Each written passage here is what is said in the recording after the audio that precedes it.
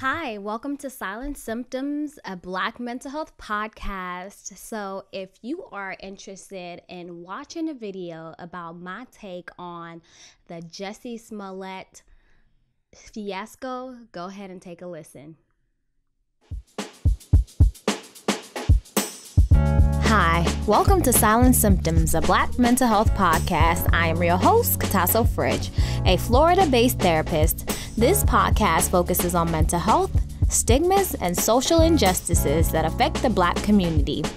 This podcast was created to bring awareness about mental health and can be used as an educational guide, but this is not to be used as a replacement for seeking help from a therapist. I hope you enjoy the podcast. Okay, so today I wanted to talk about the Jussie Smollett scandal, or whatever you want to call it. This is part of my social justice and social injustice portion of the podcast. So I want to call this Stop Saving or Canceling Other People. So the reason I say that is because when the first time the story broke about Jussie Smollett, in a little bit I'm going to allow you guys to watch the video so you guys can know what I'm talking about. And if you're not watching the podcast, you will hear the audio. So Jussie basically said that he was a victim of a hate crime, which was based on his race and his sexuality. So this is what he had to say. I went to the subway and got the order. During that time, I texted my manager thinking that he was still in Australia because he was on an Australian tour with one of his other clients. Mm-hmm. And I said, yo, call me when you can. He called me immediately. And while he was on the phone, I heard, as I was crossing the intersection, I heard Empire. And I don't answer to Empire. My name ain't Empire. And I didn't answer. I kept walking, and then I heard Empire. So I turned around and I said, the did you just say to me? And I see the attacker masked, and he said, this MAGA country punches me right in the face. So I punched his ass back. And then we started tussling. You know, it was very icy, and we ended up tussling by the stairs. Fighting. There was a second person involved who was kicking me in my back. And then it just stopped. And they ran off. And I saw where they ran. And the phone was in my pocket, but it had fallen out. And it was sitting there. And my manager was still on the phone. So I picked up the phone and I said, Brandon. And he's like, what's going on? And I said, I was just jumped.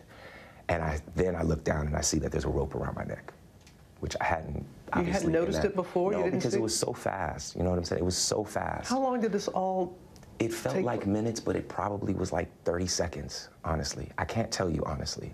I noticed the rope around my neck, and I started screaming. And I said, there's a rope around my neck. Did you get any kind of description of the attacker? I gave a body description, and because I saw this, right here or whatever, but I didn't see, I can't tell you what color their eyes were. I can't tell you. And I did not see anything except the second person I saw running away. And the first person, I saw his stature. I gave the description as best as I could. You have to understand also that it's Chicago in winter. People can wear ski masks and nobody's gonna question that. So as you can see in the video, Jussie describes what he has been going through. So he's describing that night as something that was terrifying for him. And apparently, two guys tried to attack him. Well, they did, and they put a noose around his neck. So when these first came out, everyone was on the Jussie bandwagon. Everybody was there to save him. Everybody was there to have an opinion about how racist white people are and how the Make America Great Again hats are the representation of the Trump administration. So, which got a lot of people riled up, because this is something real that people do go through. People do face, racial slurs. People do face hate crimes because of their sexuality. So Jussie felt as though this was one of the moments.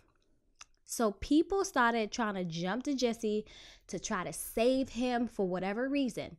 At this point, when everybody was trying to be there for him, go to bat for him, and, you know, sending him encouraging messages, they didn't know all the facts yet. I, for myself, was like, wait a minute. This is very shocking. I felt bad about the situation, but I didn't have an opinion on it publicly because I always like to wait for things to play out. I feel as though as a society, we're so quick to try to save others without waiting for the facts to come. And with this situation, it went and turned into something awful. So allegedly, the Chicago Police Department says that they have evidence that he actually orchestrated this attack. So they said that he hired two brothers to attack him, pour bleach on him, and put a noose around his neck.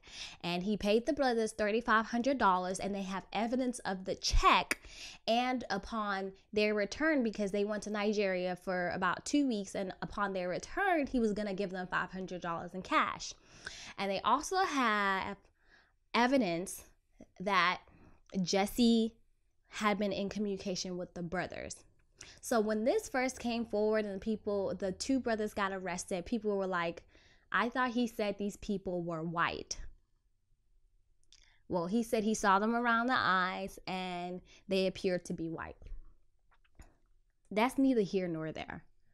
That is an important piece, but you know, it doesn't mean that you could be a black person and still go to bat for Donald Trump. We see it. It happens all day. So that's not really relevant to a point unless obviously other people who are seeking justice are looking for white people to represent what he said. So it puts me to this point. We're so quick to hurry up and save people. And now that everything is coming out, and people are starting to call Jussie a liar. Even though the Chicago Police Department has not officially released all of their evidence, we are already canceling Jussie. So how do we go from canceling and saving, or saving and canceling the other way around that quickly? The thing is, the media is so dangerous for our mental health. While I was watching the video with Jussie, I could clearly see in his eyes and his demeanor that something was happening with him. Something was distressing him. Something about him just didn't seem right. He did have all the emotions, but it appeared as though in the root of him, it seemed very dark. Like there was anger in there. There was a mix of sadness. So for me, I was trying to analyze it from a mental health standpoint, because I feel like there's more to the story than just him allegedly lying. And as we know, the Chicago Police Department is infamously known for trying to, set people up and do different things for their own agenda. And, they try to cover up the Laquan McDonald murder. It took them a very long time to get to the point where they would give us evidence of his death, or trying to indict the people who were responsible for his murder, all the people that helped in trying to cover up everything. It took them a long time. So I'm always very skeptical of different police departments, especially those who don't have the greatest reputation. So I always like to get all the evidence before I make my opinion. And, I'm recording this video on a Friday. It's going to come out on a Tuesday. So there may be more development. So I'm basing it on everything that has happened before the weekend. So we may get more information. We may not. So from my analysis, it appears that, there's something going on with Jussie. And whether he's telling the truth, whether he's lying, that does not matter. I feel as though because the media creates such a divide, and the media doesn't really always tell the truth. So The problem with social media, we run to social media to get all the information that we should be researching ourselves. So the first thing somebody puts out there, we want to believe and run with it. How about we take a moment to research what we're reading, research all the stuff that we're putting into our body and putting into our minds? Because there's such a thing called propaganda. Sometimes they want you to steer you to pay attention to the things that aren't really relevant. Because I feel as though this Jussie Smollett situation should not have been this huge. Obviously, we want justice for hate crimes, but why is it such a big deal? Because there are other hate crimes that are coming around full circle. Maybe because he's on Empire. So allegedly he did all this to get a salary raise. So now I'm really struggling to figure out what gain would he have to actually corroborate this entire thing, put it out in the atmosphere, get the law involved, get these two brothers in such a mess. I don't know if he wanted them to get caught or not. But at the end of the day, if he did orchestrate it, I'm thinking, what type of person would actually do that? Anybody that is in that right state of mind would never do such a thing. I mean, being in the spotlight is already hard enough. But I have a hard time with thinking that he would do all of this for a raise. For a raise, though?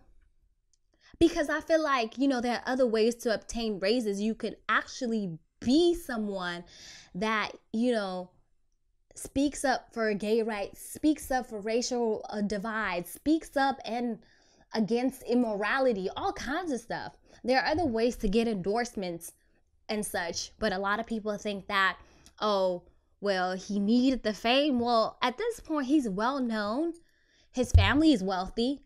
What more is he looking for? Another thing I would say, maybe there's something deeper inside of him. He probably feels like he's not heard. For him to take it to this magnitude, there's something inside of him that is missing. We're looking at all the things that are over the surface. Oh, attention seeking. What if he is that little boy that feels like he's not heard because he's gay? What if he feels like the only way to get to the masses to talk about the racial divide in this country and the hate and the racism that we experience on a daily basis is through this magnified lie, quote unquote? Maybe he was doing it for personal gain, but why would somebody put themselves in harm's way to that point? It's really hard for me to wrap my head around it. Now, if I want to look at it at the surface, I'm just going to call it attention seeking. But the problem is that when things come out, we don't take the time to figure out what's really happening to a person internally. We're just like, he just needs attention.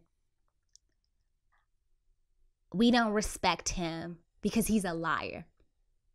Don't we lie every single day of our lives? I'm trying to understand. I've never met a person in life who has never lied. And I'm sure we've all done illegal things. We just didn't get caught. Everyone that has an opinion have a brother and sister that have done things to get attention.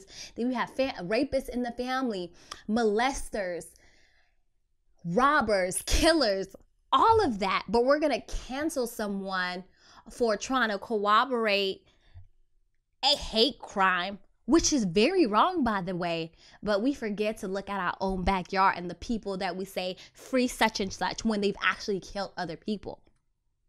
We need to stop being so quick to save others before we have all our facts and to cancel them. Why can't we move forward and try to forgive him for the things that he has done? What's wrong with that? We don't know the premise of why he did what he did, whether he told the truth or not, or whether he lied. He's still sticking to his story and saying he did not lie. And from watching the video with the Chicago Police Department, not to say that they're not telling the truth, it seems as though the superintendent was stuck on getting reimbursed and how Jussie was making the city look bad. So what? I'm sure that if, Empire was filmed in Los Angeles, that's where he would have staged the hate crime if he actually staged it. It's not about Chicago, or he probably would have done it in Detroit. It seems as though he took it as a personal attack versus a situation that was isolated. And he kept referencing resources. He would reimburse us those resources, or resources were wasted. You may or may not be trying to get that money back that you spent on that investigation. Do you do that to other people who aren't as privileged as Jussie? Come on, let's be real. And then the thing is, we need to be able to provide the support for someone who may be lost and try to go to a place of forgiveness. We're humans. We lie, we cheat, we steal, we accuse. I can't even begin to tell you all the Black men that have been blamed for things that have never done. Let's talk about Emmett Till. He got murdered for looking at a white woman, which he actually didn't. And the white woman said he tried to make a pass at her and got him murdered. And then just last year, she says she made up the whole entire thing. Was she indicted? Oh, I forgot. We have something called the statute of limitations. Oh, it'd be too hard to try to go after her if she were still here. Stop trying to cancel and say that Jussie has brought us back. What has he brought us back from?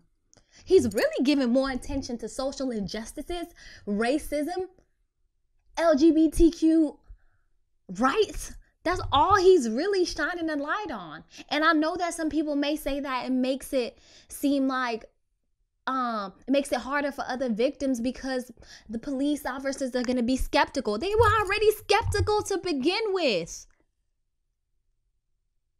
So if you are a victim, please report all the crimes. All these notions of we getting set back. We still live in a racist country. Where are we getting set back from? R. Kelly literally has been known to allegedly molest, marry, fondle, rape, beat women. They just did a Surviving R. Kelly docuseries, and there's still Black men and women saying they will not stop listening to R. Kelly. They refuse to believe it. But Jussie Smollett lied, didn't harm anyone, and we're quick to cancel him. We need to get our priorities straight. Because at the end of the day, look at how much evidence they have against him. It's minimal, but it may make a difference to a certain point. But of course, they're going to try to make an example out of him if, in fact, he did lie. They're going to try to make him reimburse the city for all of their resources that they used. Put him on probation or give him a little bit of jail time. Just make an example out of him for filing a false report. But we as a people have to band together and try to find it in our hearts to forgive Jussie for doing something that was unacceptable. But how come we're not trying to reach to the surface? A lot of people are saying that they're very disappointed because somebody could have gotten hurt, rightfully so. Absolutely. Somebody could have lost their life along the way and somebody would have tried to retaliate, but that didn't happen. And number two, think about the amount of work it takes to try to orchestrate such a thing.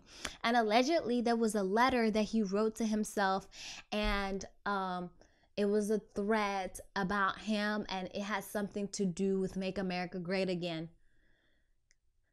I'm thinking, does he hate the president that much to go to that extent? Maybe, maybe not.